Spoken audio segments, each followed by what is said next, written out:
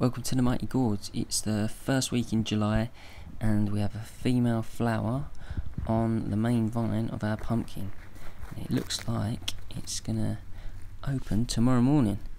The flower's all puffed up, looking a bit yellow. Definitely gonna open tomorrow. So I'm gonna tie the end, make sure I'm the first there before the bees, and set my alarm early.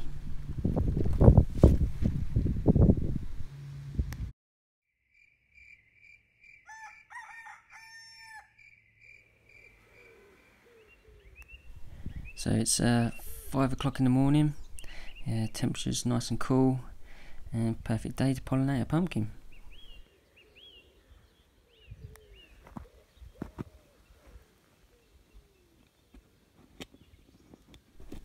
So I'm going to undo this female flower, and then I'll snip a few male flowers off, which I tied up last night as well. Now the males look just like the females, except for they don't have a little pumpkin on the stem.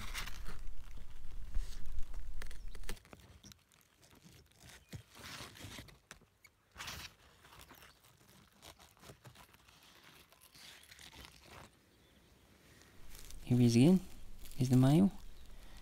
Just gonna rip off the petals of this male flower.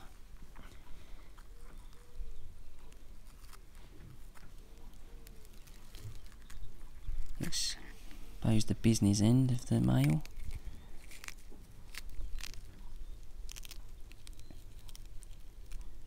This one's laden with pollen on it. We've got a closer look. Yeah.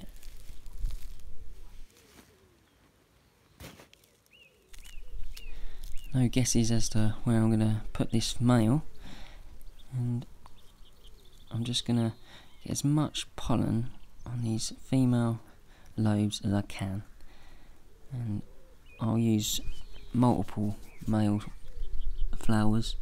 The more the better, really, just as many as are open that morning.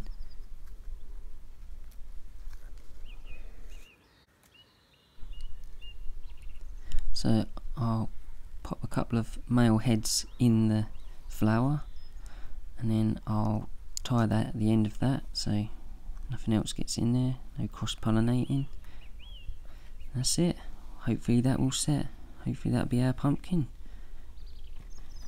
Here's the boys. Well done, lads, done your job. So in a week or so I'll have an update. Fingers crossed that pumpkin will set. And thanks for watching.